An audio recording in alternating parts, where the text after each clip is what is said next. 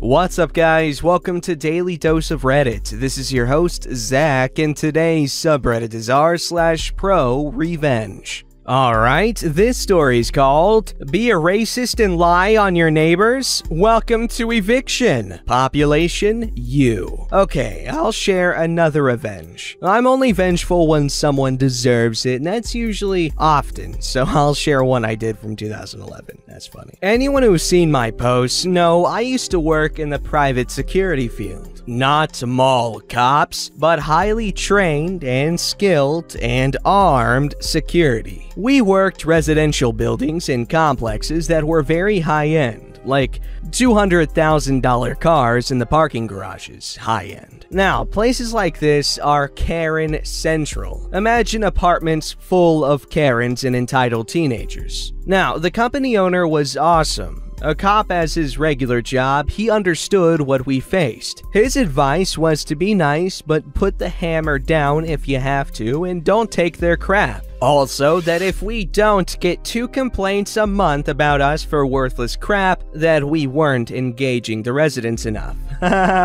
So this is important to the revenge. Each supervisor had 10 to 15 properties under their control. Regular officers patrolled them, but we were in charge of helping with evictions, attending town halls on security issues, deciding on how officer patrols, or updating what areas are being a problem or needing checked. I had 12. Now, in this one apartment complex, we had a couple always calling us. We had an emergency line open from 6 p.m. to 6 a.m. When we get there, they cry about their upstairs neighbor. It was a list of things they just changed. Stomping, music, talking, cooking, smells, their dog going number 1 on the balcony and it tripping onto theirs. Valid complaints if we found evidence, and we never did. When they saw that we were starting to question if they were real, they changed tactics and went racist. The couple above them were a sweet and wonderful middle-aged Asian couple. Husband was an immigrant, but the wife was a born and raised American. These racist cretins had only talked to the husband, so they assumed, as all racists do, that they were both immigrants.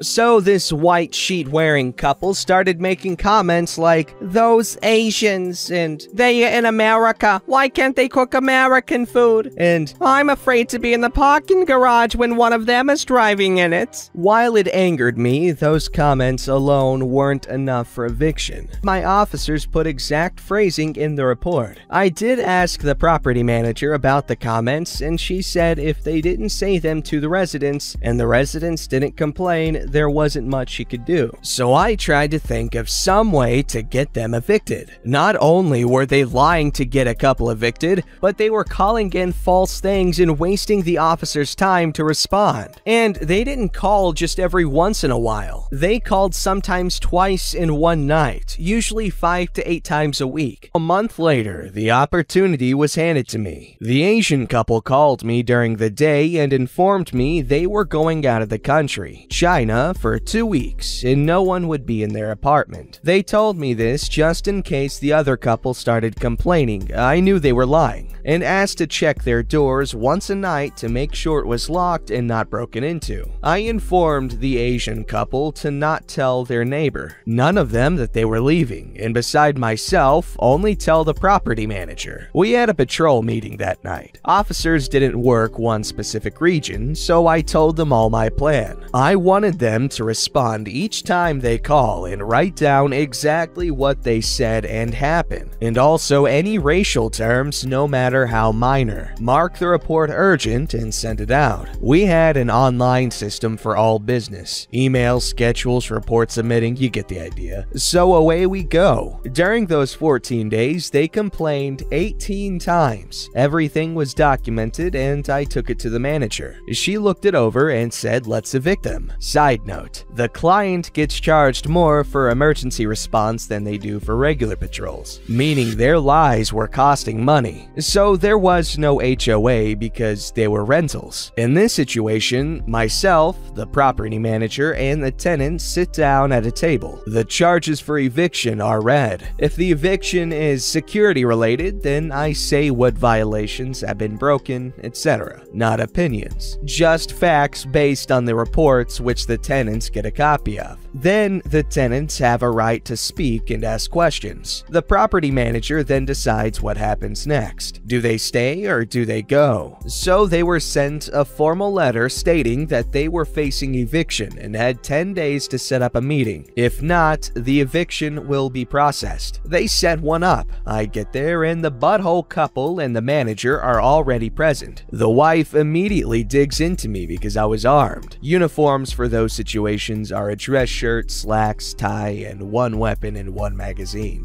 Thing, PS, I don't know. Like elections can be dangerous. I just politely informed her that it was my uniform and not her call to make it. She tried to say she felt uncomfortable and wanted to reschedule, but the manager said, "This happens now or I will evict you." So they agreed to continue. Now, for legal reasons, the sessions were recorded by video. That way, the tenant can't lie in eviction court or sue. In front of me were all 18 reports and went over each one, time, date, who called, apartment number is false, and what is true. The only thing they said, the racial terms weren't true. At the end of each report, I basically said the report is accurate in the fact that the tenants in the apartment XYZ were playing their music too loud, but you are claiming the comments about their race is false. I got a yes answer every time. About the 7th one, I think the wife caught on. She started complaining that I was dragging it out. I just smiled politely and reminded her that this was my time, and she had ample opportunity to object and ask me questions, but only after I was done, and then went through the rest and let them build a defense. Then, after I was done getting them to admit to lies, I informed them that the tenants in said apartment were actually out of the country at the time of those 18 reports, and that the tenants provided proof that they were gone, and my officers checked the apartment one time a night and confirmed that it was empty. Then I smiled pleasantly and ended my part, but the look on their face was a mix of anger and fear. They didn't have a defense, basically saying myself and the manager were choosing immigrants over Americans. Oh, did I mention the manager was an immigrant? That went over like a hand grenade in a collection plate. Once they said it, she stopped it and told them she was. That made matters worse because they said she was just taking up for her own kind.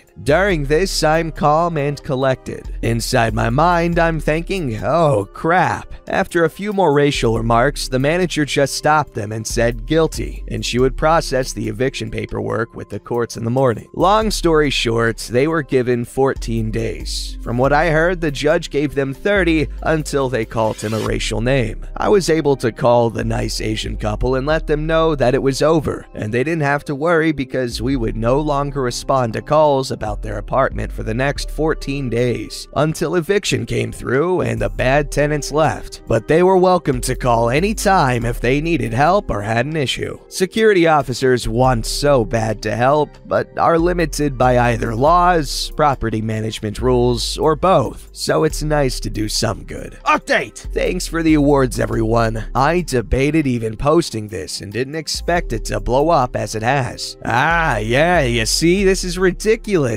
I hate false noise complaints because I am the recipient of many of those. Like, I could just be sleeping and then the next day I get in trouble. It's like, oh, you're making too much noise. It's like, bro, I'm just sleeping, man. But all it is just stupid people finding ways to complain about stupid things, and in reality, they make a lot of noise. But do I complain? Do I bang on the floor like they do? No. I deal with it because honestly, I don't really care that much. Alright, this story's called Incompetent Manager Fires the Wrong Guy. After I came back from Kosovo with the US Army, I got lucky once and landed a really great job. I was contracted to work as a liaison in several parts of the world. Our team would basically go somewhere, figure out what needed done, then make it happen. For example, my first assignment was back to Kosovo, and several towns needed various construction projects. Think like a bridge over a creek, a small community center, a waste treatment plant, etc. We coordinated with the Army, NATO, the EU, dozens of contractors, and would get jobs done. We would secure funding, then hire contractors, and in some places we were involved in hiring workers as a means of stimulating the local economy. The first team I worked with was amazing. We were able to get so much accomplished and genuinely enjoyed working together. We also had to figure out how to do everything. Our instructions were 1. Go to insert place, 2. Find out what needs done, 3. Get it done. Somehow, we figured it out. Sometimes it was happy accidents. We made $1 million deal because we accidentally ran into the guy we needed to contact for funding in a random bar. We had been trying to find him for days. Found him in a bar at lunch. Sometimes we worked long days, as much as 20 hours. Sometimes on weekends. Sometimes we had very little to do. In our off time, we explored the areas, went to bars and restaurants. It was honestly one of the best jobs ever. Anyway, eventually our contracts ran out, and I was the only one who signed on for another year. My teammates had families, and I was single at the time. When I met the new team, I knew almost instantly that this was going to suck. A team consisted of 4 people, a manager, and 3 liaisons. The 2 other liaisons were among the 2 unhappiest people I've ever met, and I could never figure out why. Those guys griped and complained about everything. We all got great pay. Often it was tax exempt. We were generally safe. We usually had fairly comfortable lodging where we rent, but they were never happy. You could shower those guys in the most beautiful escorts in the world, and they would call you cheap because you got them used hookers. One of the places we went, we were easily living in the nicest hotel in the city, with probably the best suites they offered. But the shower doesn't get hot enough, and I have to filter water to drink it. We were on the only floor in the building where the suites had their own showers or running water. Even worse than those 2 guys was our manager. Whoever taught this guy about leadership should be flogged. He supposedly learned from being an officer in the US Army, and also from his business degree at UCLA. But somewhere along the lines, he missed all the lessons about teamwork, management, and literally anything related to managing a team. When we met, I told him that I would be happy to help him start building a relationship with all our contacts and make his transition for the new team as seamless as possible. His response? I'm in charge of this team. We're gonna change some things to start doing it right. Okay. He also decided to lay down the law, again reasserting that he was the boss. Also, the new rules were no consumption or possession of alcohol, no leaving the lodging or workplace in off-duty hours. We worked from 6 a.m. to 5 p.m. local time, Monday through Friday. Basically, on our off-duty hours, we stayed in our rooms or within whatever facility we were lodged in. You're not here to be on vacation, you're here to get your jobs done. We were back in Southeastern Europe at the time, and I had a lady friend in town. No way in hell am I sitting in my room and twiddling my thumbs. I told him right away that there was no chance that I was going to comply with his commandments. That company policy was clear that as long as there was no imminent safety risk, that we were free to do as we wished in our free time. To claim as safety required that he proved that his measures were necessary, I said, "This is not the military. You do not own all my time." So yeah, off to a real great start. It was less than 2 weeks before it came to a head. We had gotten nothing done. Nothing. The manager refused to use the contacts I had acquired over the last year, instead preferring to go through official channels. So I started just doing stuff myself. I made the calls, I got the funding, hired contractors, etc., and went and saw my lady friend after hours. He had this really funny thing he did where he would yell at me for going behind his back, then put his name on my tickets and pass the work off as his own. I got sick of this, along along with the crybaby brothers not doing anything. A shouting match ensued. I pointed out his glaring incompetence. He was mad that I didn't follow orders like a soldier. In the end, he got me fired. I tried to fight it, but apparently he was buddies with someone high up in the company. I had the last laugh though. Just before I turned in my laptop and cell phone, I went through and deleted everything. Some of the files that I couldn't get in trouble for keeping, I saved to my own computer, but the rest were gone.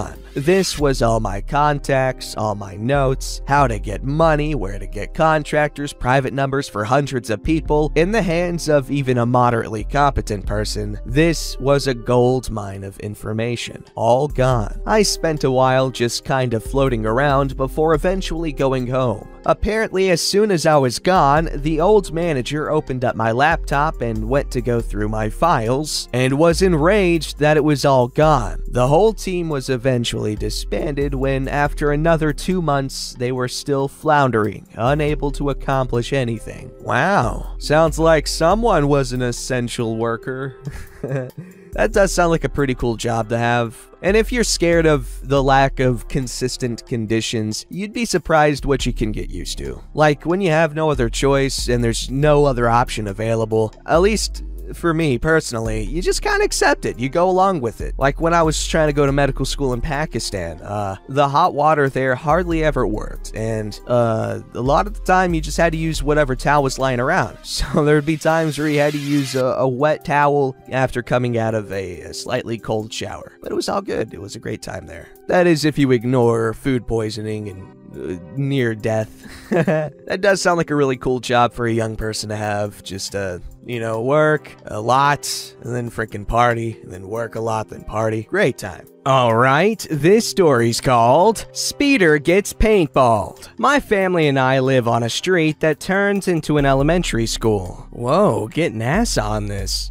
We have 5 children, and we are always outside playing basketball, riding bikes, etc. There's a teenager that lives down the street that likes to drive extremely fast. On any given day, there are 10 to 15 neighborhood kids playing in front of our house. We have put up signs that say children play, put out orange cones so drivers know we're here, but this kid still drives like a bat out of hell. I've gone down and spoken to his parents, and they just told me kids will be kids. I tried appealing to the son, begging him to slow down. He laughed at me. I asked him to go down another street where there are less children. He called me a bimbo. My oldest son borrowed a paint gun from his friend and hid in the bushes of an empty neighboring house across the street and waited for this kid to come home from wherever he goes. Once again, he rolls through the stop sign and speeds up. As soon as he was even with my son, he popped the car with 3 red paintballs, all 3 landing on the passenger side back door. He slammed on the brakes, gets out of the car, and starts screaming and cursing about his car. Everyone on our side of the street just stands and looks at him. He asks what we did to his car. Nothing, young man. We were over here. I tell him maybe he should slow down to avoid hitting random things in the road. He hasn't sped past my house again. Edit 1. This went on for almost a year before we did anything about it. We contacted the police numerous times, pleaded with the HOA and the parents. After nothing was done for 11 months, we took action. I'd do it again. Badass. Next time, instead of shooting his car with the paintball gun, you break his arm. Don't forget to like, subscribe, and hit that bell to never miss an episode.